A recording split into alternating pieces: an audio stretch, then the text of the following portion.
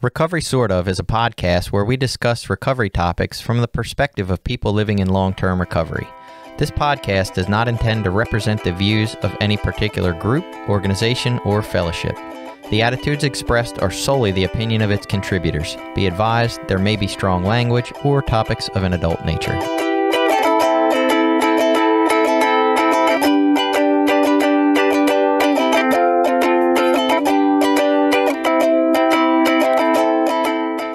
Welcome back. It's Recovery Sort Of. I am Jason, a guy who practices recovery. And I'm Billy. I'm a person in long-term recovery. I'm Caraline. I'm also a person in long-term recovery.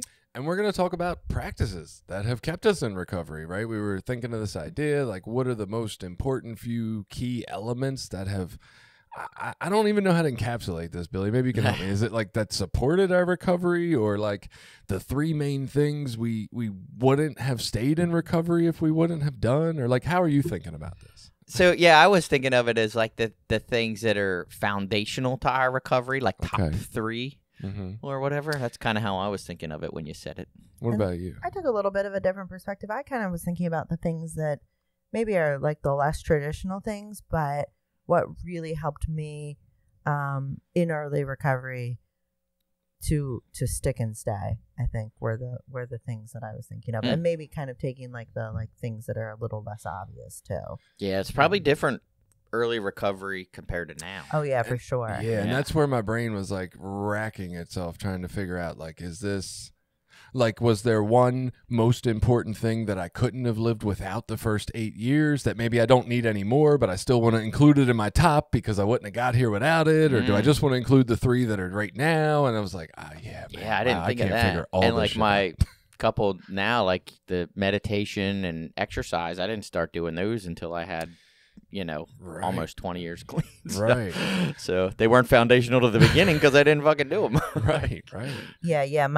The couple of things that came to mind for me are definitely not things that I necessarily need to do or work on today, but they're what got me here, right? Like they're what gave me a lot of these things that I'm going to talk about are the things that gave me the ability to build the foundation that I live on today. When you say they're not things that you have to work on today, is that because they're just not things that come up for you anymore? Or are they things that you have worked on and practiced so much that they're like second nature now, so you don't have to do them anymore? I think there's a little bit of that. But so for example, one of them, like I remember in early recovery telling myself, I'll get high tomorrow. That was like my coping mechanism to just not, like the literal just for today was like, I'll get high tomorrow. And as long as it was always tomorrow, it was never happening. Right. So I don't have to do that now, thank God, because I don't want to get high. Like I don't have to like trick myself into like not using, That was my coping strategy while I was using. I was like, yeah, I'll get clean tomorrow. Yeah, exactly. Exactly. Right. This is perfect. I'll just never Jane's get clean. addiction. Yeah. Gonna kick tomorrow. That's right. It's really tricky, and I don't even know if I have necessarily a list of three, and really more of what happened for me was just trying to think through this. I was like, I think trying to talk through this is going to be enough of a conversation in its own, because the first thing that came up for me was like, okay, what's the most important piece of my recovery, and stay in, focus to a life of like, and this is where, how do you even define recovery? Like, what is right? And that's the a thing, life is of that's what? Evolved too. Because I don't want to say a life of like growth, because that, I mean, yeah, kind of life of growth. I guess that doesn't put any expectations that it's not okay right now also. But I don't want to be like, oh, a life of getting better, because well, I would think if you say you are recovering, you have to identify what you think your problem is. You know what I mean? Like you can't, I don't know how you recover from what you don't know that you have. Like recover from the first 40 years of life. It's been rough. Well, and that's where these different fellowships come in. I mean, when you look at a fellowship like, ACA or Adult Children of Alcoholics and Dysfunctional Families, like that's what they think they're recovering from, is the dysfunction of their upbringing, which is very different from Alcoholics Anonymous or Narcotics Anonymous, where we identify as drugs specifically. Like that's what when I'm in that fellowship, I'm identifying drugs as my problem, or addiction, I should say, not drugs. But I got you. Right. or sexing out, you know. So maybe, oh God, might take us way the fuck off topic. Is that still what you're recovering from now? Mine, I believe so. Okay. So and that's what I was thinking. Like, abstinence is a main tenet of my recovery. Okay. What I believe I'm recovering from. So that's interesting, because with abstinence being the main tenet of your recovery, it does almost sound like you're recovering from drugs as opposed to recovering from addiction. You know what I mean? It's a part of it, yes. Yeah. I'm not trying to get picky with it, right. but I was like, that actually sounds more like the drug piece than the addiction piece as it gets talked about in the 12-step. Well, that for me is the most clear and damaging addiction part.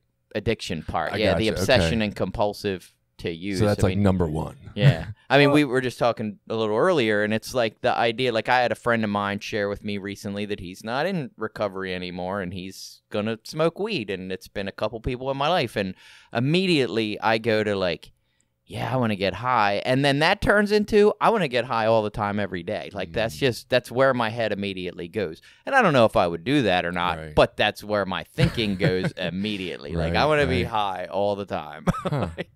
And that's where I think the obsession and compulsive comes in. Right. You know, I don't know that I'm using to escape something as much as I just like being fucked up. Yeah, I mean, I think when we talk about recovering from addiction, at least for those of us who have been in 12-step for some significant amount of time, we've been taught that, like, you can't recover from addiction if you are actively using. Like, that is a basis of at least the NA and I'd say AA programs. So, like, if you're identifying your problem as addiction, I think it goes hand in hand if you're still in that frame of mind. Makes sense. That you can't fix it if you're still doing it. But I guess that's the part that always gets me back into the circle of like, okay, I understand that and that makes total sense. But everything I did for the first at least 10 years of recovery, if not maybe everything that I'm still doing now, is some version of this obsessive and compulsive relationship with something. Gambling, shopping, sex, women, new relationships, like anything, right? They're all there. So if I'm still participating in some version of the addictive behavior or patterns or cycles, why is that any different? And I get it, maybe it clouds your head, but I don't know, because when I go to these other programs, they say, hey, sex addiction and food addiction produce the same exact chemical stuff in your head as drug addiction does when you use it. So to me, it's like we're saying, hey, you can't recover if you're still doing these practices with drugs. But yeah, sure, you can still work these steps if you're doing these practices with something else. And I'm like, I don't know. Your head's just as cloudy either way in my mind. Yeah, I mean, are you using those things compulsively? Yes. I mean, I would say that for the majority of my recovery, I haven't. That's awesome. I mean, Yeah, I definitely have. Yeah, I mean, I know that happens. That hasn't been my experience, so I don't know. I definitely can admit that I struggled with food for a couple of years, kind of starting in 2019, 2020. And someone could argue that I was using that compulsively, and it was impacting my life. I mean, you can look back at the videos from 2 years ago and see the impact, the visual impact on myself. But yeah, aside from that, I mean, you brought up new relationships. We all know that I'm in a new relationship. I wouldn't say that I think there's a certain amount of like neurotransmitters that happen when you're in a new relationship, and that's like fresh and exciting, but like I don't feel like I actively like feed into that to try to accomplish that more. If anything, that scared me. I mean, I think I was talking about with you, like in the very early days of this relationship, there was like alarm bells going off for me just because of the intensity of feelings and like this like this training that I've gotten in recovery of like intense feelings are bad. Like things that make me feel different are bad, because I don't want to find myself in a situation where I'm using things outside of myself to change the way I feel. And I know you're going to argue that that's all we do all day, but like it's absolutely the basis of life. But I do think there's a big difference between something like that and being on crystal meth. Like there is a definite brain impairment that comes along in decision making when you're on crystal meth, when you're on alcohol. I mean, Well, you know, I say the consequences of what you're talking about. Absolutely. Like the decisions we make on drugs in an no, but I mean, altered if you state. compare a drunk person to a person that's in a sex addiction, and then you, I don't know, ask them 10 questions, like the answers that you'll get from the drunk person might make no, like their brain is chemically impaired. Like they are impaired to the point that their decision making is now questionable. I feel like it's intensity levels, though. I feel like that's true for all these, but yes, I will definitely default to drugs probably do that much more intensely than the other versions, for sure. But like with what Caraline's story she just told, there was alarm bells going off. In my mind, alarm bells are alerts. Get out, stop, do something else. But the euphoria of the feelings kept her there anyway. No, right? I mean, alarm bells, but I'll stay. But that would be like saying, you can't fall in love with anyone, though. Because it was that literally, what that means? I mean, well, that's what those that's what those alarm bells were for me. The intensity of like falling for someone felt scary. And isn't that what drugs and addiction do, though? They hijack our natural systems and then throw them into like overdrive. Like they sort of hijack our, what do they call it, like endocrine system, not endocrine system, our rewards system, and then be like, hey, get rewards from all this fake shit that isn't really real. Like, whereas those other, like the more natural processes of like love, and again, anything too obsessive becomes a problem. But like when we fall in love, the whole point of that is our bodies want us to reproduce and have offspring. And so we become attracted to people of the opposite sex. And that's a whole natural process that happens. But addictions to chemicals and substances sort of hijack that system and be like, get these same rewards, but from basically bullshit, from something that's not real, from something that doesn't matter and probably doesn't have a lot of benefit. Gives you the rewards, but you're not going to get the payoff of reproducing to have more offspring. Like, for the sake of getting us back on topic, I'm not going to reply to that. Because I disagree. I don't think what Caraline had was love. I think that early stuff is infatuation. Love is like a lasting, lifelong kind of thing. I think infatuation is right up there with making us make bad decisions alongside drugs, that's probably, personally. yes. I would agree with that. So I don't know. Yeah. I don't think that means you can't fall in love. I think that means infatuation is a very, very powerful thing. It is, but I think it's inevitable when you're falling for someone. Like, I don't know, maybe, but I feel like infatuation is the first steps towards, oh, I really like this person. You know, like that is that feeling. Well, then there's definitely other factors that come in there too. Because you figure I'm going to say reasonably mentally healthy person that hasn't grown up in like an abusive household, like they could be infatuated with somebody, but I think if the person starts beating them up or physical abuse or sexual abuse, they would probably still leave if they have, you know, like a healthy upbringing and they're not used to being around abuse and shit. Like that red flag would be like, whoa, I'm out. Like I can't, even though I'm infatuated with this person, I'm not going to stay with somebody that abuses me. But so I do think there are some environmental factors that play into our addictions in all forms. I mean, I don't think really healthy people become addicted to drugs. Like I don't. I feel like there's a component too when we talk about like using things outside of ourselves and what that threshold is, because I know you argue that everything we're doing is a form of using things outside of ourselves to change the way we feel. But I think, is it changing who we are, right? Because when I think back about when I think, and I've had this conversation recently, so it comes to mind, but what? Where's Dave with the who we are question? Because he was just here last time talking about, But like I think about who, like Matt, when he was caught up, like that was not who he, like drugs were literally changing him into a person that he's not. And I think it does that for a lot of us. And I think sex addiction can do that too. Like if you see someone who's really caught up in sex addiction, you're going to see a lot of them. You're going to see bad behaviors that are changing, like them participating in things that they would not do if they were not caught up in that addictive behavior. Yeah. Whereas like some of the other things, same with food addiction. Do you really think it's different with? That's the whole point of the addiction, is that we're doing stuff that ain't us, and it doesn't feel like good. Smoking doesn't seem to change people as much as, say, alcoholism. And I would say catch them on day 3 without a cigarette. See what you think then. Well, when they're stopping, But I still don't think it's the same. Well, though. but anytime they're in a situation where they can't, like, oh, I'm now in a 3-hour work portion of my day where I can't go have that cigarette by and hour. A little testy, but I'm not right. But they're like going to be totally different person. Right. I get you, and yeah, I don't disagree about the intensity levels. I just think I'm not going to steal my mom's bank card. Right. Right. I might for a tasty cake. Yeah.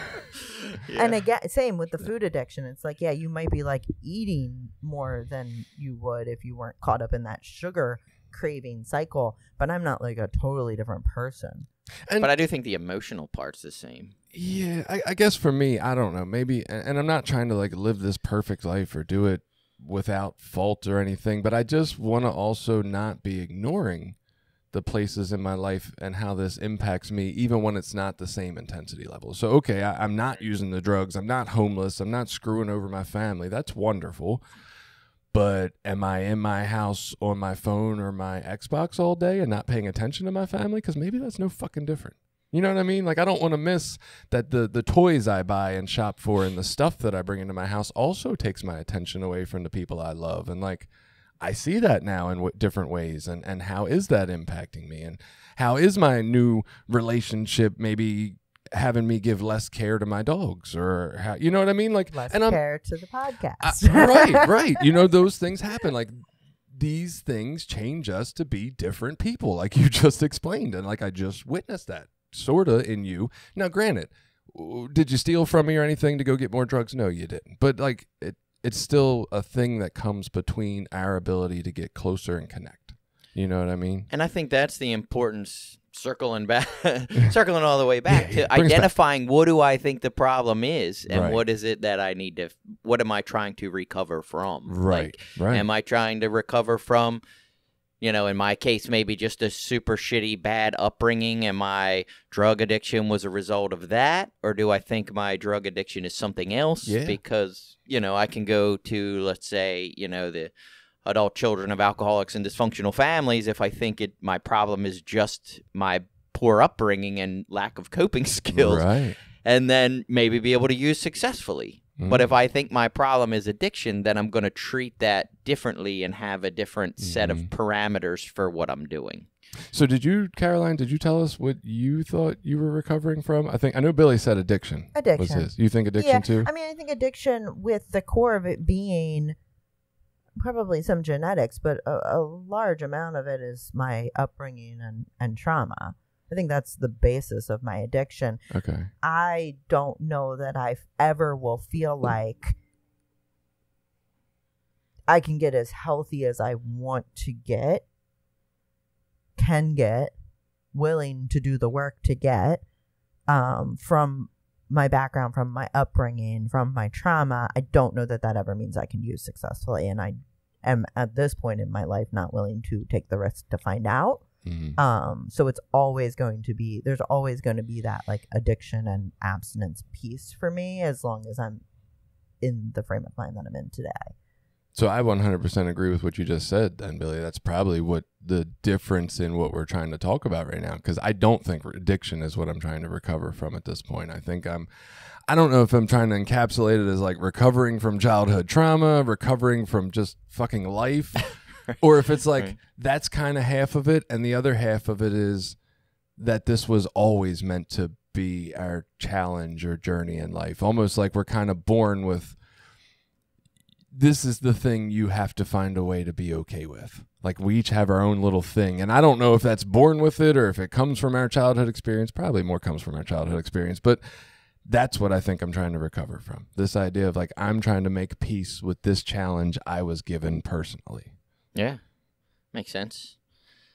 Yeah, makes sense. So the first one I came to when I was trying to think through is like, what's the most important thing in my recovery? What keeps me here? What keeps me feeling like I'm growing and moving forward?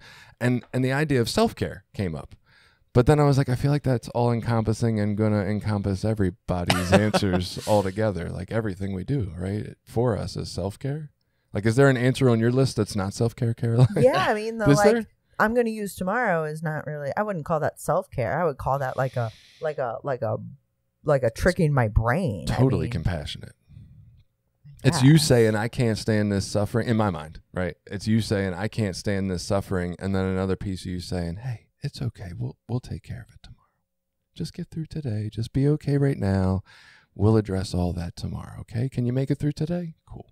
That feels compassionate to me. Yeah. I mean, at the point where I was using that as a coping mechanism, I didn't have any of that. I'm sure you weren't giving it to yourself like that, but I think it's still the same idea, right? Yeah, I guess, and I guess it depends on how broadly you define self-care too, because I hear self-care and I tend to think like exercise, eating healthy, getting enough sleep. You know, like honoring my needs if I'm feeling really tired, not forcing myself to, you know, do 18 loads of laundry that day. Like just that kind of thing more so than like, if I feel like using, giving myself permission to tomorrow.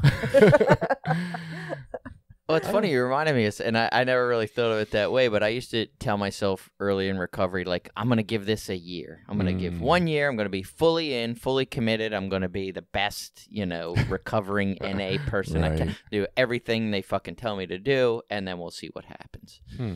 That was kind of a big thing in the beginning. And my perfectionism attitude of like, I gotta be the perfect NA member, like I gotta have service commitments and be in my home group every week, and like I can't miss a day. All that shit. My character defects played an important role in my commitment to recovery. One of Billy's top 3 is his character defects. That's what kept him here more than anything else. I'll show them motherfuckers. I ain't leaving. I'll be better than you. Right. That's so funny because I can remember thinking, being so frustrated and upset that like there was people and look, this is coming from like 30, 60, 90 days clean, a warped brain, like take it with a grain of salt. I almost feel guilty saying it. I'm like, God, this makes me look bad. But I would be sitting there and like miserable that other people that I thought I already had a better grasp of recovery at had more time than me, and then I could never fix that. And but the thing that kept me was, yeah, but nobody after me is going to ever get more than me, goddamn. I will just keep, like, I'm not going to let anybody else do this to me. It was almost like I felt like a personal attack, like that they had got here first or something. It was like, nobody else is going to get me like that. Like, what the? That's kind of crazy, but I guess it helped. This is way off track, but I would think the same thing about, like, people that would ask other people to sponsor. I'm like, why the fuck are you asking me to sponsor you? Like, you're going to ask that guy? Like, look at him. Like, good luck with that, I thought we were buddy. hitting it off. I thought things were going well. Right, like, right. You know. It's like getting chosen, somebody choosing another partner. Right, you know what I mean? But our first 3 dates went so good. I'm in the friend zone, like shit. Right. Literally, that's hilarious, Billy. So, was that the top thing on your list? Like number one? Was that what was the number one list? I mean, I didn't order them intentionally. I wrote them down as I thought of them. So my first one that I wrote down was gratitude, and we talked about this on the gratitude episode. I feel like that's been like a core tenet of my recovery since very early on, that like idea of a grateful addict will never use, and trying to remain grateful and look at like the positive things that I had in my life, which again in early recovery was very easy because I was homeless very recently before getting clean. So just having like a bed with clean sheets to sleep in was something to be grateful for. So yeah, that one was like my quote unquote top of the list. I feel like this goes back into my argument against stuff, because like we get the stuff and it all gets in the way of just having the gratitude, because the less, what I'm noticing for me now, and maybe this wasn't possible then, and maybe it's not possible for anybody, I don't fucking know, but I go in my backyard and I practice not just meditating, but like I'll try to sit out there for an hour or two and not pick up my phone, not do anything, just kind of sit. So don't get me wrong, I'm not alone the whole time. Sometimes some of my kids will wander out, talk to me for 10 or 15 minutes, go back in. But I'm just, I'm listening to the birds. I'm watching the breeze. I'm feeling the breeze, watching the breeze on the trees. I'm not crazy. I'm feeling the breeze. I'm feeling the sunshine. I'm watching my chickens and my goat and just chilling, right? You have a goat now? Yeah, we just got a goat. It's pretty cool. Can I come meet your goat? Sure, absolutely. Is it a little goat or a big goat? It's supposedly a pygmy, but it's not the tiny pygmies. It's like a American pygmy, which is like mid-size, I guess. Don't you need a second goat? I don't know. I feel like if you have one goat, you need two goats because they need a friend. Okay. Well, we'll talk about this another time. So I go out there, and the more I'm moving away from these distractions, right, which to me, like stuff, I'm just noticing is more and more of a distraction, the more I am grateful for the feeling of the warm sun on my skin and the nice little cool breeze, because it's been like 68 around here, and like, you know, the birds chirping are really pretty, and it's like watching some of the birds fly through. Like, I am being more and more grateful the more I'm moving away from all the bullshit I put in front of that. And I don't know if that could have happened earlier or if the stuff was a replacement for feeling better, but I don't know.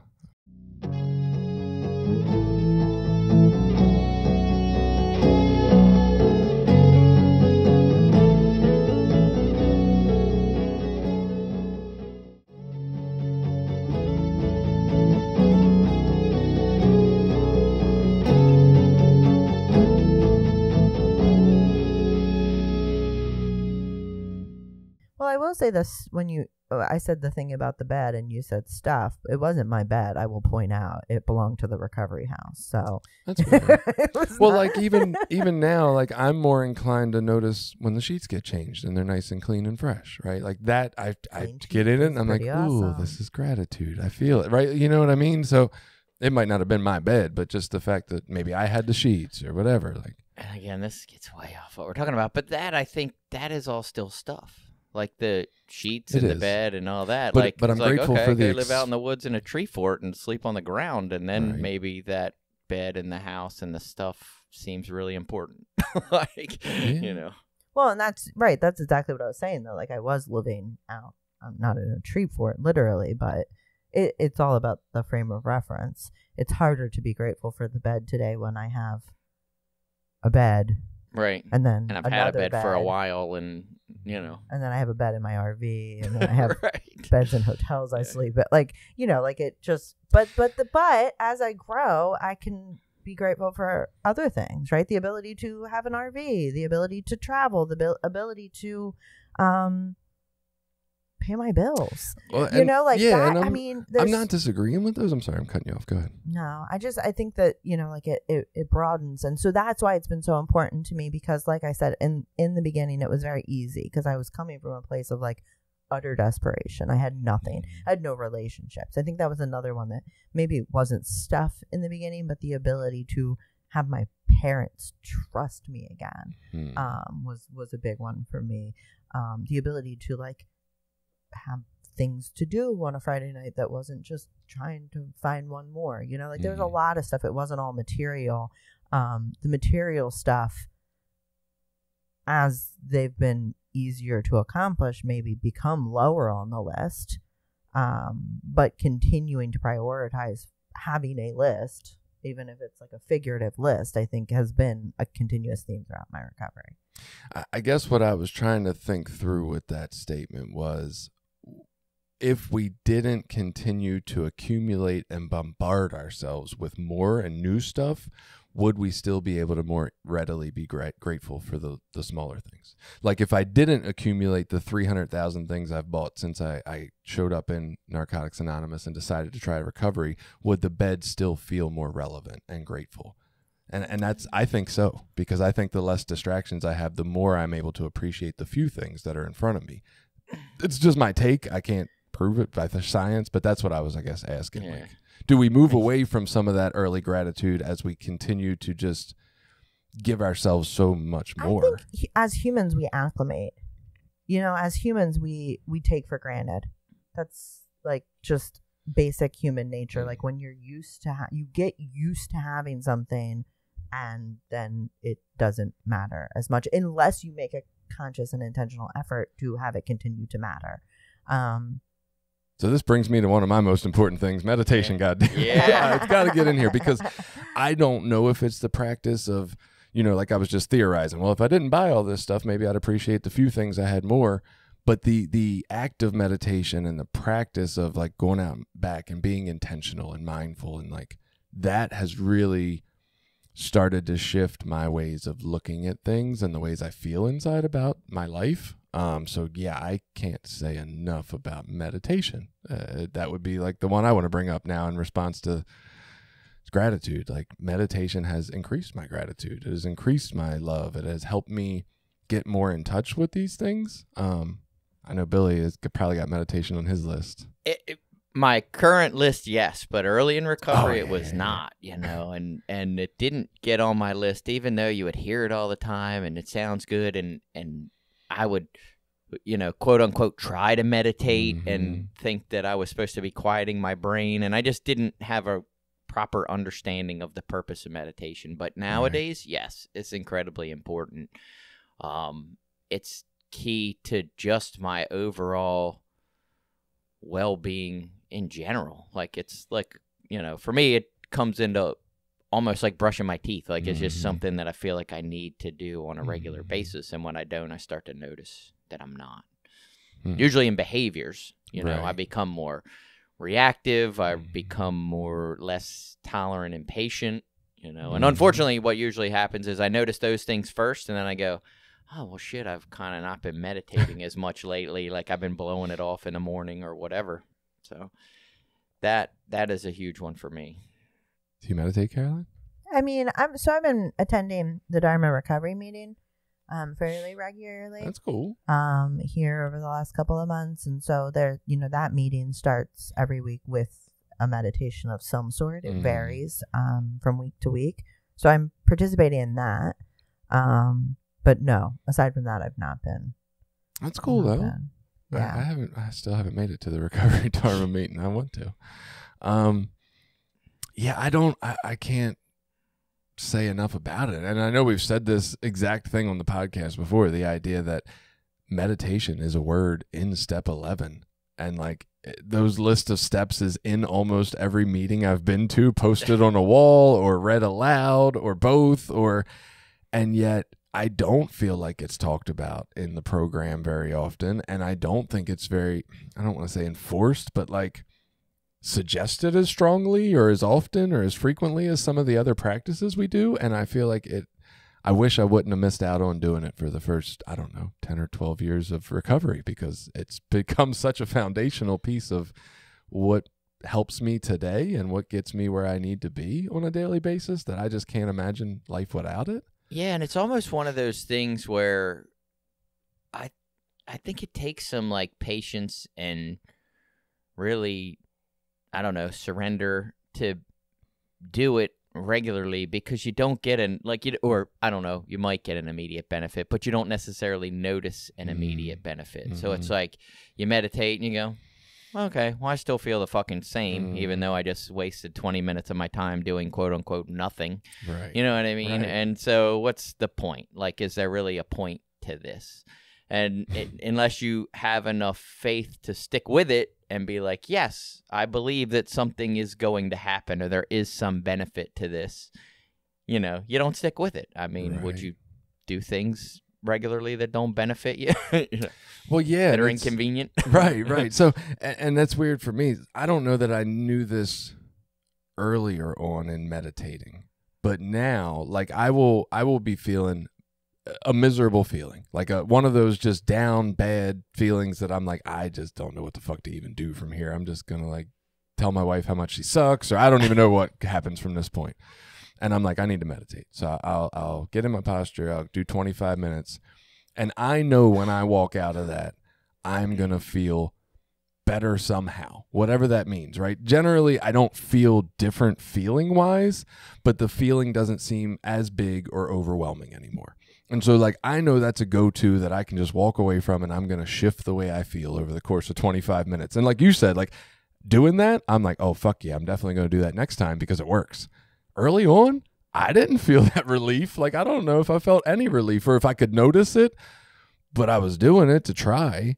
But I feel like when it wasn't as noticeable, it was harder for me to stick to the routine as well, right? I'd do a couple weeks, miss a few days, do a couple weeks, miss a few days. And now it's a lot easier. Like, no. I want to make sure, like, this is a really good, loving practice for me. And I do feel the benefits, and I want to make sure I put it in my day.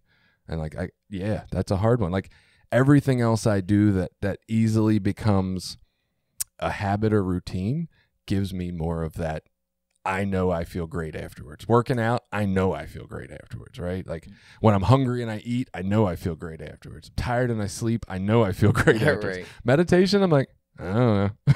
Well, and I think finding a practice that fits what you're trying to get out of meditation is important, you know. And I kind of mix mine up because there's a couple different reasons that I do it. But early on, I thought, oh, this is supposed to be like quieting the mind, and I'm supposed to sit here and make myself stop thinking, and that's not at all what it is for me now. It couldn't be farther from that.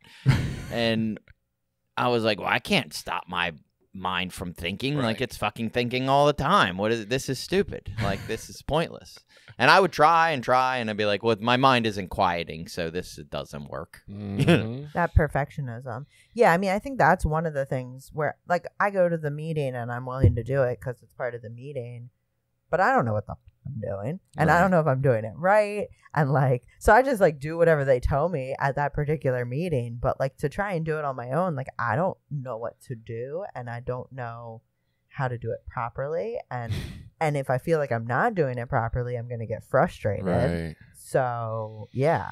So here's how I kind of like to think of it, and it doesn't play out exactly this way because I do have some other practices, but think of it as like, meditation for me is like, think of kids in school, and kids are in school and they're in there like learning throughout their day, right? But at some point in the day, they get like free time where they get to go outside and like just run around and be wild and kind of do whatever in general. For me, that's meditation. That's a time for me to take a break from my brain just to kind of do whatever. It can think, and I don't have to react to none of it. I can think, I can worry, I can whatever. I can run 20 scenarios in my head, and then when I'm done, all that shit's gone, and it's just a break from the thoughts that go on. And what I've learned is I'm not trying to keep myself from thinking. What I'm trying to recognize is I don't have to react to none of that shit. None of it matters. It's my head running around like a chicken with its head cut off, you know, doing all the crazy shit that my brain does, because that's what a brain does.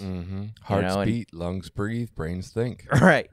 And that I don't have to just be this reactor to whatever thoughts are going on in my head. And by practicing that on a daily conscious basis, like I recognize, you know, whatever I'm worrying about, whatever I'm thinking about, when I'm planning my day out, like none of that matters. I can let all that go and just think it and then let it go and be done with it. Imagine if every heartbeat you had some kind of thought in response to it about how awful it was and how you were going to die and how this was going to go wrong because your heart beat at this moment and this way and this, that, and the other. And then you understand why we're all fucking sick, because that's how we treat our brain, as if all that stuff matters and we got to have extra thoughts and all this about it. And it's interesting, though, like when you described your meditation, I was like, yeah, that's not what I do at all. I do the opposite almost. And I thought you were going somewhere else with the description of the kids in school. I think mine is more like the practice of noticing I'm not meditating is actually more of my meditation. It's like, oh, shit, I'm not meditating anymore. I'm actually like trying to solve a problem. Come back over here. Come back over here where I'm just watching this shit. Oh, caught myself not meditating again. There we go again, right? Like, it's not actually but I do think early on, before I got into meditation, there was a couple of instances where people tried to describe it. And what you said, Billy, my perfectionism took over, man. I read a book about Zazen, which is the kind Dave practices, which is really particular form of meditation. And it's like, my thought was, yes, I have to stop my thoughts, silence my mind, and sit in this perfect, elevated, straight back posture. And that is the goal, right? And it was like beating myself for not being able to do that perfectly, instead of, you know, you listen back to our episodes. We did an episode on meditation at like number 3, and then we did one with Dave later on. And in both of them, I'm like, can you lay down? Is that a thing? I want to lay down. And like, look, I've been laying down. It's fine. It doesn't even matter. Like, I don't lay down at all. You know, oh, man, you can lay down. You can sit. It doesn't make a damn bit of difference. Like, maybe it does. I don't know. But for me, I've found both of them very useful. And, you know, it doesn't have to be perfect. And that's where, like, for me, the meditation comes in is like we talked about. Like, I have an obsessive compulsive brain. I get into something, I'm curious about something, and immediately it takes over, you know. It's like I got into doing jujitsu, and then it's like, oh, I want to go there 4 nights a week, and we're sitting home having dinner, and everybody's talking about their day, and I'm thinking about, you know, what I learned in class, and when I can get back to class, and what video I just watched. And through meditation, I learned, hey, you don't have to feed into that stuff. This is your obsessive compulsive. Come back, be present in the moment, you know, be here with your family, and let this shit go. I don't have to stay stuck, you know what I mean, in that spot of like, well, this is what my brain's thinking about, so this is what I got to do, and this is how I have to, you know, be. It's like, nope, that's just my brain being my brain. Let's come back and be present with your kids and your family and sit here and have dinner and pay attention. Like, okay, I can do that. Were you going to say something? No. I mean, that was interesting to me. Like, I guess my question to you would be, what if you enjoyed the mental part of He does. that? What? He does enjoy the mental part of that. Right. What do you mean? Doesn't mean it's good part for him. of what? Yeah. Okay. So like. Well, there's a time and a place for that. Okay. You know, and sitting there at the table at dinner with my family when everybody's talking about their day, it's not the time and place. It's not that it's wrong or right or whatever. That's fine that I love this thing and want to think about it. That's great. That's just not the time that it needs to be. Or like when I'm at my job handling work, I shouldn't be obsessing about this other thing and neglecting my work. Right. You know? Yeah. What's I don't think you've given us one off your list, even though meditation was on your list. But what's one off your list, Billy? What's weird now, I got probably 2 lists. One is like what I did early in recovery and what would be like now. Well, we'll stick with what you came up with when you were coming in. Oh, okay. The now. So now, I think meeting attendance is important for me. Okay. And not a ton of meetings, but one of the things that happens for me of going to meetings is a connection or a reminder or a reinforcement of ideas and beliefs. Okay. Instead of me. So, and this gets back to the surrender, stuff. We'll talk about surrender later, but and Caraline, when she talked about gratitude being a foundation to the beginning of her recovery, so maybe this does go back to the beginning of my recovery, was surrender. Coming in and thinking, I don't know how to run my fucking life. I have lived most of my adult life thinking, I know what's best for me. No one can help me. I'm going to do it all myself. I know what I need. And finally, that realization of, I have totally fucked my life up. I don't know at all what I need. And in fact, most of what I think that I need has just got me deeper into a hole. And so for me now, like going to meetings is kind of a reminder of that. Like I am powerless over my obsessive and compulsive thinking. And that even now, even though it might not be about drugs, it can be about other things that can still cause harm in my life. So, for example, like I went to my home group the other day. I have a home group. I go there every week or pretty much every week. And so I had a situation where this friend of mine, is using now. And immediately when he tells me, like, I get almost jealous. Like, man, I want to get high now. Like everybody else is doing it. It should be fine. I should be able to do that too. Like I'm successful in my life and everything's good and I'm not suffering all this childhood trauma anymore. And, I should be able to manage it now. And I get this jealousy. And then I start thinking about it. Well, I probably could use, probably wouldn't be that big a deal and blah, blah, blah, blah, blah. And I go to the meeting. And then after the meeting, nobody said anything. But after the meeting is like, I need to fucking call my sponsor and talk to him about this. Because I've learned by going to meetings that, I should talk to people about the shit that goes on in my head sometimes because that shit gets me in trouble. And so I called my sponsor and we had a conversation and we talked down through that, And it wasn't a matter of him saying don't do it or whatever. It was a matter of like, well, what are your values? What do you think you're going to get out of it? And what are the positive and negatives? And it's like all those recovery concepts. And I don't know if I would have done that if I didn't go to that meeting. Gotcha. So the meetings are a reinforcement of ideas and beliefs and practices, that I think are critical to my life. So meetings are interesting for me right now.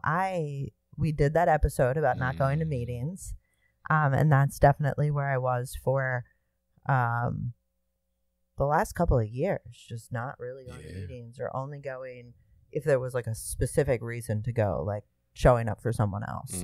And then just these last few months, I have been more consistently going to meetings. I've been regularly going to meetings of some variety for the last maybe 2 or 3 months now. And I do feel like I'm starting to grow again. And it's interesting to me, as Billy was saying, that it's almost this chicken or the egg thing is like, did I feel like I came to a place where I wanted to grow? And so meetings became a part of that, or or am I going to meetings and you know what I mean? Like, I don't know if I'm not verbalizing that real well, but almost like, am I seeking out growth? And so meetings are a component of that, or am I seeking out meetings and connection? And so the growth is becoming a part of that. Yes. Yeah. You're okay. But I don't know. I almost feel like it's probably my interpretation is it's almost the first more than the second, but I would not, I wouldn't be like, oh, I'm not ruling out the second. So this was interesting. What I ended up doing, I couldn't narrow it down to a list of 3, so I sat around this morning and just tried to think through what they all could be. Like, what's all of them, so that I can at least have the full list, and I never got around to picking 3. Why does it have to be 3? It doesn't. I was just thinking if we each brought 3, that was probably an hour's worth of conversation. But I was like, I don't know how to narrow it down. Let me just see if I can conceptualize what a bunch of these are. And I came up with, meetings, but I also like slashed it with fellowship because I wasn't sure, like Billy's talking about an important part of the meeting where I'm reminding myself of my mission, that I have stepped up to decide to pursue, which at that point was recovery through Narcotics Anonymous. And like every time I walked into a meeting, I heard more of that stuff. I walked out and I felt recommitted to that process, right? Refreshed in my memory of what am I doing today? Oh yeah, I'm supposed to be living this new life. But was it that, or obviously it was partly that, and it was partly like the people I got to see there and seeing the same faces and making connections. And like, I don't know if you can take those two apart to say like, oh, the showing up to get my recommitment to recovery was the part that I was really using, or if it was the showing up and seeing the familiar faces with the warm smiles. Like, I don't know that you can separate them, but that was definitely a huge part of my recovery, at least at one point. It's not necessarily now, even though I feel like I still pursue the connection in a similar way, but the reinforcement of, Narcotics Anonymous necessarily ideals, I don't benefit from that, or haven't felt like I have for a while. Yeah. And for me, like NA is only a small subset of the meetings. Like I'm going occasionally to NA.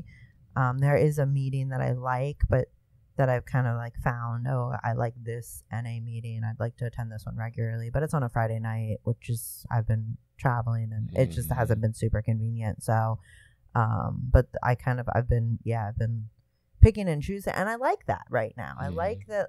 On the one hand, I'm like, oh, I should have a home group and I should be like, using a sponsor in this specific fellowship. Like I should be like doing it the way it's quote unquote written. Yeah. But like what's working for me right now is this kind of like picking and choosing. Like I like this meeting, I'm getting this there, and I like this meeting, I'm getting that there. And like, so I'm like all over the place in terms of fellowships, and it's working at the moment. So my and that's fine. I don't want to make this sound super judgy, but it's gonna. So I'm sorry. And it comes into a lot of things, a lot of things that people do.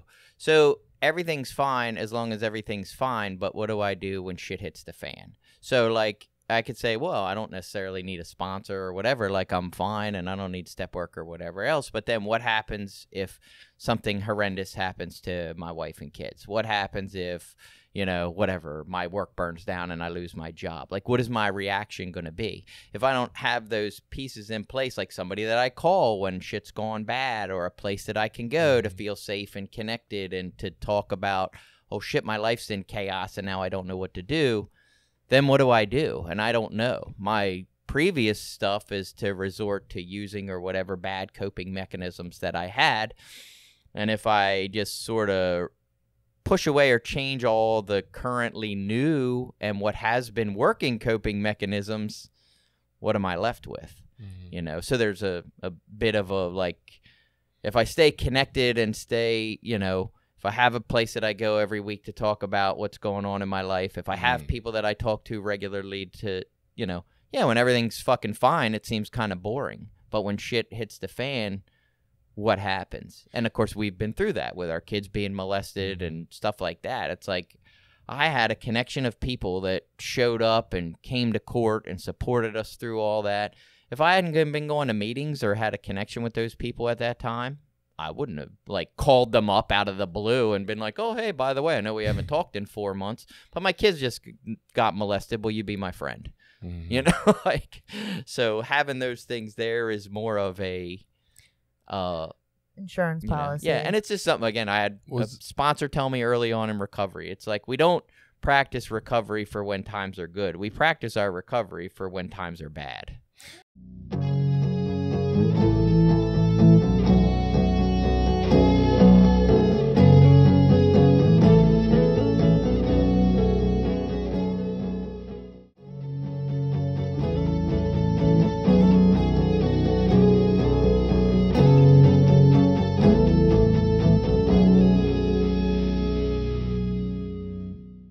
I just wanted to clarify. Are you saying because Caraline said she kind of does the hodgepodge of different meetings that she wouldn't have that stable, safe like connection in the one place from going routinely? Is that like the point you were making there?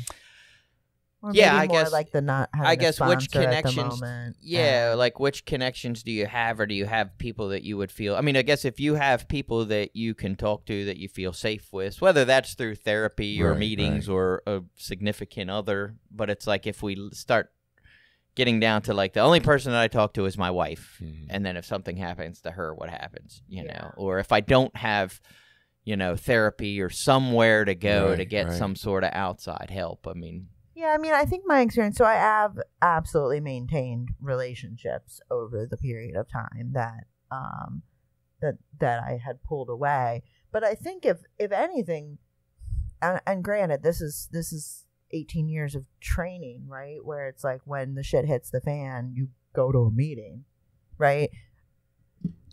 But it almost was like that came. I was in a position where I got to test that theory because I had been not going to meetings. And then I got in this relationship and I started feeling all these feelings and I started seeing behaviors in myself that I didn't really like and hadn't expected to see. And so I started going to meetings because I was like, something is not right here. Something with the way I'm feeling, behaving, being, I don't like. The way I know to be better, feel better, get better is to go to meetings. And so I would say a big catalyst for me going back to meetings in over these last few months is that kind of like upheaval of my life by kind of bringing this new relationship on.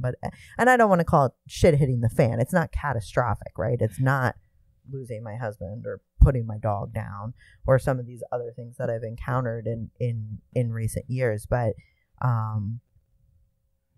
I guess I'm fortunate that I ingrained in my psyche enough is that knowledge of like when I'm not feeling right, these are the things I do. I reach out, I go to a meeting, I ask for help. And so that's what I have been doing these last few months as I've encountered this situation that's different and feels not always super safe or, you know, like my behaviors that I'm questioning, you know? So I think exercise was another one that would probably be on all of our lists, or at least Currently, a close not, fourth or fifth. Yeah, not my coming in, but certainly today. Yeah, not my early. I feel like mine is on my whole list for sure, but for different reasons, which is fascinating to me. So like, in an interesting way, looking at this as, you know, I'm always like, I worked out hard coming into recovery because one of the things I always felt terrible about that I used to cover up was how weak I was and how scared I was and how small and afraid I was for a man in our society or whatever. So a lot of my early recovery definitely included like daily workouts 6 days a week, if not more. Like all my diet was focused around it. I'm buying all the GNC supplements, you know, $500 a month or whatever. And it's like, that was all about looking better on the outside to feel okay enough just to stay alive, really. And I wouldn't look at that now and say that's necessarily quote unquote healthy. I mean, in the scheme of where I was at that time, that was probably the healthiest decision I had on the plate, right? Like it was better than going and getting high again. But I look at it now and I'm like, that just feels like another version of trying to cover up all the pain and hurt, right? Like not really address any of it. So while it was an amazing behavior that, you know, probably kept me in recovery during times when I couldn't go near that pain or hurt that I had, I don't know that it's necessarily the greatest. Whereas more like today, it's more like, hey, I want to be moving and I want to be able to move into my 80s one day if I'm still here. And I like my heart having a good resting heart rate like they tell me to. And that's more what it's based around now, which feels more in tune with like, hey, I actually want to be healthy and treat myself nice, not I got to cover up all this ugly shit that I got. Yeah. Well, is that like the idea of like grace is like when we get good results from bad intentions? Like, is that what that is? I don't know. That's the way I like to think of it. It's like grace, like we just got lucky. Right. I made some decisions for the wrong reasons, but it ended up working out in my favor. Well, or to some benefit. Yeah, to some benefit, because like I look at it now and I'm like, but all the heavy weight I was putting on me probably has a lot to do with how my back feels now. Like, there's some trade off there. But so what do you think about exercise? Like we do come into recovery, and I think there is this introduction to the idea that like there's probably a more holistic problem going on at this point. Like I think that's a pretty clear thing, right? That we talk about mental, spiritual, physical, and emotional, parts of this recovery process, but we don't tend to talk much about many of them outside or in the program itself. Like you don't go into a meeting and people are like, man, you guys should be on a exercise routine but I think that is a huge piece that maybe, or even maybe it's just taking care of our physical self in general. Like that's not just going to the gym, but also going to the doctors regularly and getting checked up and blood work. Like that's another thing I feel like probably really important to taking care of ourselves. And maybe it was lucky for me I didn't get into exercise and weights early on, because I probably would have been in there for the same reasons, feeling a lot of those same things. When I got in later, when I first started exercise, it was kind of that. It was like, oh, I'm going to get big, and you go in, you see all these other big guys in the gym lifting heavy shit. And then for me, what happened was I started to fucking come home sore, and like my shoulder was hurting, and I'm like, wait a minute. Let's reassess. Like, let's look at, like, what are we doing here? What are our real intentions and motivations? How do we get that? So I was able to approach it with a healthier lens, a healthier view, to realize that what I was doing wasn't in alignment with what my goals were. So I changed up the way that I exercise. And, for me, it fits in with meditation in that I have a lot of anxiety. I have a lot of, I just carry a lot of angst and a lot of tension. And when I'm exercising regularly, it seems to burn that off. Really, it just, and again, it's not like I go in one day and exercise and then all my anxiety's gone. It doesn't really work like that. It's more of a consistent effort. And I'll notice there's been a couple weeks we go on vacation or schedules get busy. I don't exercise as much. And then I can feel that. It's like the bad things come back for me so easily. It's so easy to blow off meditation when my schedule gets busy, blow off going to the gym when my schedule gets busy, blow off these self-care items with the justification that I'll be fine. And yet I don't blow off, watching a baseball game on TV or these other things. It's like I immediately blow off my personal care things. Right. Yeah. I mean, you were saying the thing about meditation makes you feel better, so you do it. I know exercise makes me feel better, and I still don't want to do it a lot of times. So, yeah, I don't want to do it. Yeah. It's crazy how, it's awesome that you can say, this is going to make me feel better. I'm going to do it. I wish I was there. But I'm not. So honestly, but you're encapsulating it like there's some profound, amazing piece of me that's doing that. And I actually look at it the opposite way, that there's actually some lacking, awful piece in me that makes it that it must be that way. And I was just thinking about this when Billy was talking about it. And I was like, kind of like how, Denise said on the sound healing episode, right? Like this idea that I've almost feel like I've been led to these growth practices more because of how fucking sick I am. It's more like I am so fucking dysregulated on a Monday morning, seemingly, on the surface about nothing, because there's nothing wrong in my life. And it feels so fucking terrible that it's like, I'm either going to jump off the fucking Empire State Building or I'm going to lay in this bed and try to sit with this. That's the only two options I got left. I can't move another step in my life. It feels so terrible. Okay. And that's where I'm like, it doesn't really feel like it's coming from a great place. It's more like, I got no other choices here. I've got to do fair. this. I mean, when I feel like that, I will go. I will go and exercise when I feel like that. And I feel like you pointed it out, though. And almost it's made me kind of rethink about this list of I did this because it was the most important at that time. And I'm thinking, no, we did this because we felt so miserable we had to do something, just like you were talking about. I'm noticing this shit in myself and I had to go back to meetings, right? It's almost like we're going to end up at this place no matter what. We can't stop it because this shit doesn't feel good now. And eventually we'll get there, but it's just a matter of time of how long of not feeling good it takes to get us to do something different. I don't know. And I guess for me, like, that sums up what I think I'm recovering from is, like, I have this thing inside of me that wants to be selfish and lazy, and it's full of apathy and procrastination. And if I give into it, then that's what I do, you know, and that I have to, like, I'm in a constant battle of, like, trying to be the person I want to be versus that thing that's in me that's like, fuck all that stuff. Like, sleep in, fucking, who cares? It doesn't matter. Like, do what you want. Do what's fun. Right, life is short. Eat whatever the fuck you want. Sleep with whoever you want. Do whatever you want. It's fine. Everything's fine. It's fucking good. I almost think there's actually maybe Jenny and Dave would like this. There's a middle path between those two voices that I think is the answer. Yes, 100%. Somewhere in there. You had mentioned service last night when we were talking, and I hadn't really thought about service as one of these, but I was thinking through it this morning. Like, service could probably be another key component of a recovery life, right? Like, this idea of, I think service for me is the friendly, frequent reminder that all my actions should not be for Jason. Like, if nothing else, that's what service does for me. Keeps me kind of in this mindset of, like, oh, some of my life is actually supposed to be doing stuff for other people too. Okay, that's good to remember. Yeah, and I believe service has a huge connection, or it helps us feel a connection to others. Mm-hmm. It helps us recognize, you know, that we are a bunch of people trying to live and exist together, and it feels good. It feels nice to help people. Like, when you do a nice thing for someone, I don't know too many people that do a nice thing for somebody and be like, God damn, I can't believe I helped that fucking person. You know, that you help people out of anger. Yeah, I don't think it's that. I do think there's a lot of times when I'm doing shit for somebody and I'm like, this is not, why the fuck did I even agree to this? Like, this isn't what I want to be doing.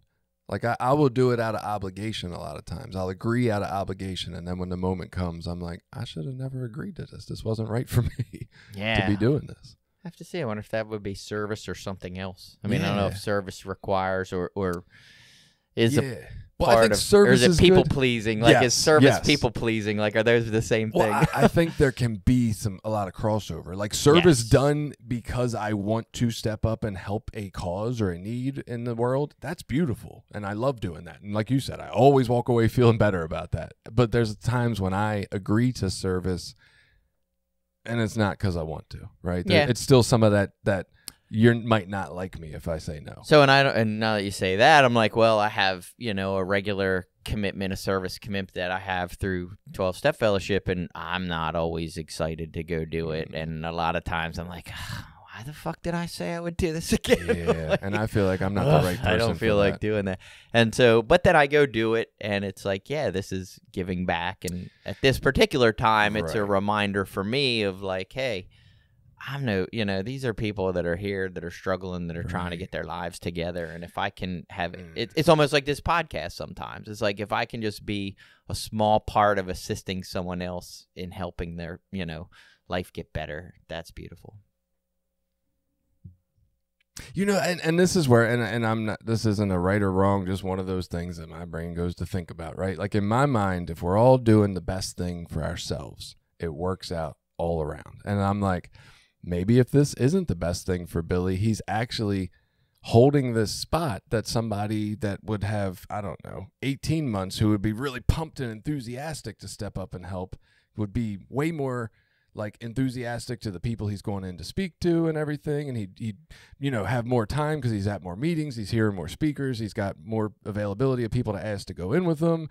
And, like, maybe they're robbed of the position because you're holding on when it ain't fitting you and you're trying to make it, like, you know what I mean? Like, almost if you would do what was good for you, which was saying, I don't think this is really benefiting me anymore, it gives the role to somebody, or room for somebody else to step up who it might benefit. Yeah. Well, in this current situation, there are some open positions. So if those people show up, there you go. But I get what you're saying. You can do that in different levels of service, whether it's in your home group or whatever else, if you're holding a position. Well, it's just been fascinating for me to try to think through this idea of, like, because I'm trying to, where's the downfall to me doing exactly what's right for me? Where does this not benefit others? Where does this harm people? And, like, most of the time when I'm looking at it, don't get me wrong, I can come up with ways it could possibly harm people, but I can come up with ways where it would possibly benefit people. And I'm like, why am I always assuming that what I'm doing is going to hurt everybody? And I got to make sure I do it the right way to not. Like, that just feels maybe like a that bad depends on starting your point. attitude of service too. So I kind of always have been lucky, I'll say, to go into, like, I haven't personally went into like areas of service and been like, I want to do this. So you need to give me this position. And then if I can't get that position, I go, well, fuck you guys then. I don't want to be of service. I show up and I be like, all right, what's needed? Where do we need help? All right, what's going to be the biggest benefit? Okay, I can do that. Or no, I can't do that.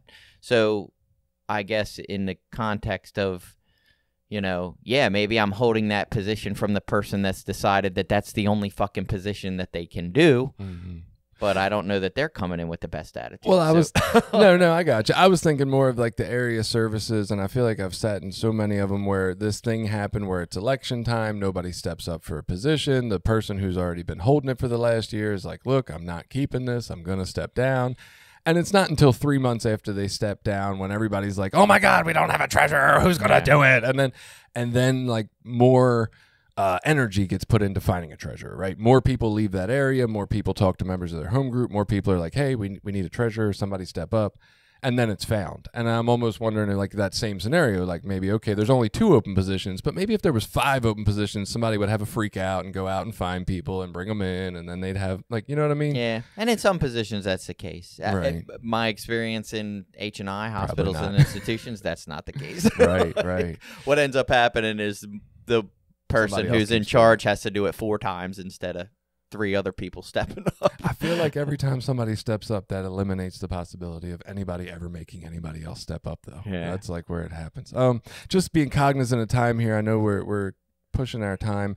I want to make sure that I mention therapy, or what we often refer to as outside help, has been a game changer for my life. Not to say that I'm always constantly in a state of being with a therapist, but since I've started, I don't know, 11 or 12 years ago, you know, a couple years on, a couple months off, a couple years on, whatever it takes. Like, you know, there's breaks in it and all, but the information I've gotten there, and the ways it has helped me and, you know, assisted me in moving forward, and the parts of me that I feel like it's addressed that maybe I'm not saying the steps don't address, but I couldn't get there through the steps, whether that be because it was too painful to do, or I don't know why.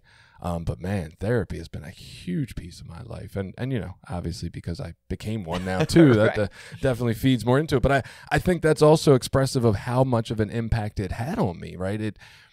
It even in the first couple of years of therapy changed me so much that I said, holy fuck, if this is available for people, I want to help them find it. Like, more people need to be helping people find this kind of relief, because this is amazing. And just thinking of that, like, it's been a huge and crucial piece of my life and my recovery. And I don't know that everybody feels that way, but just it definitely is at this point in time, and I would say for quite a long time now. I haven't had that experience of individual therapy. And I'm not saying it couldn't happen, but I just haven't. That hasn't been my experience with that. My wife and I have gone to some like couples counseling, marriage therapy stuff, and that's been super beneficial. Just having almost like a mediator or somebody to help direct us through communication issues and stuff like that. Right. But I mean, for me personally, I've found stuff at different 12-step meetings or support groups or self-help books or podcasts, you know, that have been as helpful. And I say all that probably to what you say, got there. Like most of the self-help books, and then like a lot of that's probably also what you would have got. Like, you probably already had all the stuff they were ready to give you therapy. And then I say all that to say, I actually have thought a lot about, I need to find a therapist that does what I want to do with a therapist, but with insurance and limitations. That's been a fucking hurdle, so that I haven't been willing to jump, you know. It does suck. But it's like, ideally, I'd be certainly open to like, hey, therapist, this is what I think I need help with. This is a person I would like to go talk to. But finding that person that also takes my insurance and all that has been, I haven't been able to do it. So with us getting short, have we mentioned all the ones that were on everybody's list? What's missing? No. So I have one more, and it's kind of, I had it as 2, but I'll combine it and just say, maybe call it like building a life that was worth living. was really big for me in early recovery. So, and I think there were two main components to that. So one was I went back to college, or I went to college with 4 months clean. I started college, and I always felt like that feeling in early recovery of like I'm doing something to improve my life. I'm working towards something, as opposed to like, you know, I got a job at McDonald's and I'm just going to work this McDonald's job for the next 5 years and not see any like growth or movement forward. That feeling of like I'm working towards something and I'm improving my life and my prospects and my future was really important to not feel like stagnant. And then also having fun in recovery, because when I used, I did not have fun. I was getting and using and finding ways and means to get more. So being able to, you know, have people to do things with on a Friday night, or go out to eat, or have money to go to the movie, like just finding fun in recovery. Those kind of things were really big for me, especially coming in as a 20-year-old. It was like I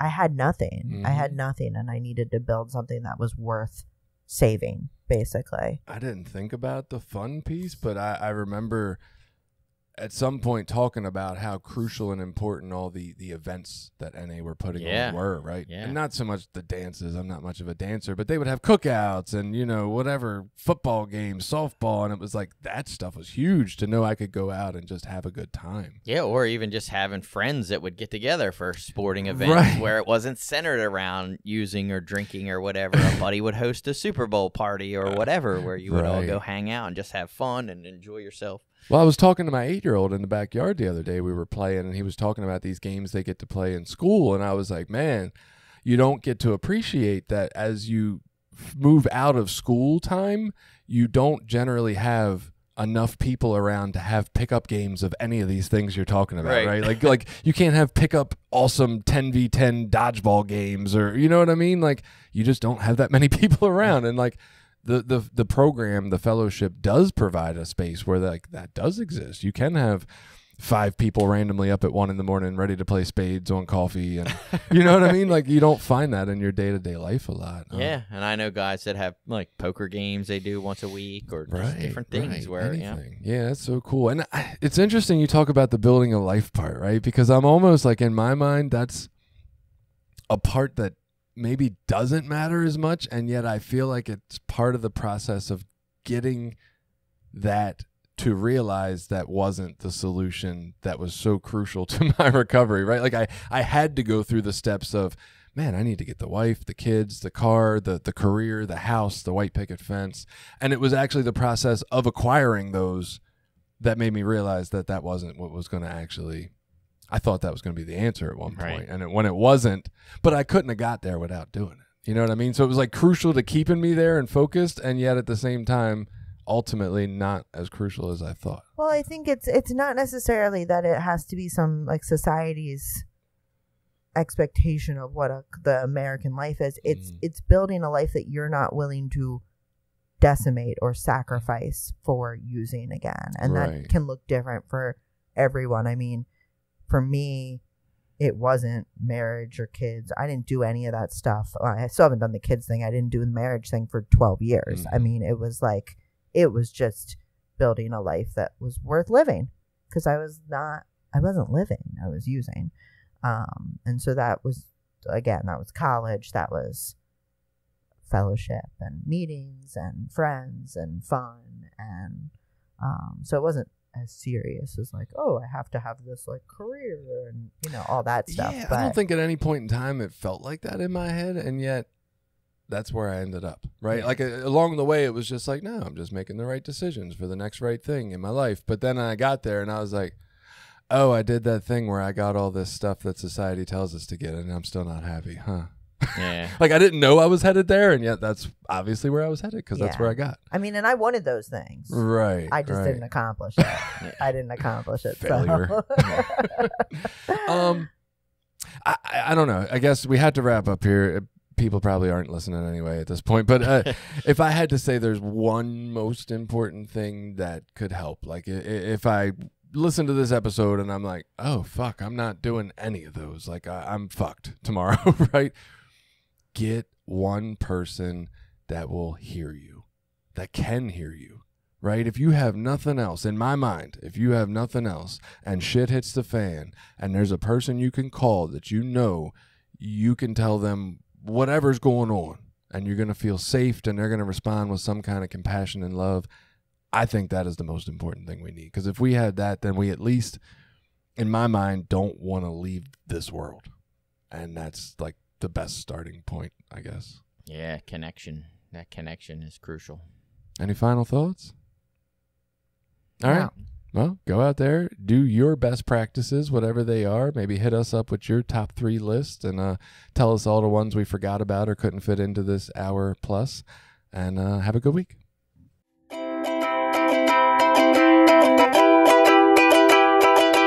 Did you like this episode? Share it with people you think might get something out of it. Check out the rest of our episodes at recoverysortof.com. Also, while you're there, you can find ways to link up with us on Facebook, Twitter, Instagram, Reddit, YouTube, anything. We're always looking for new ideas. Got an idea you want us to look into? Reach out to us.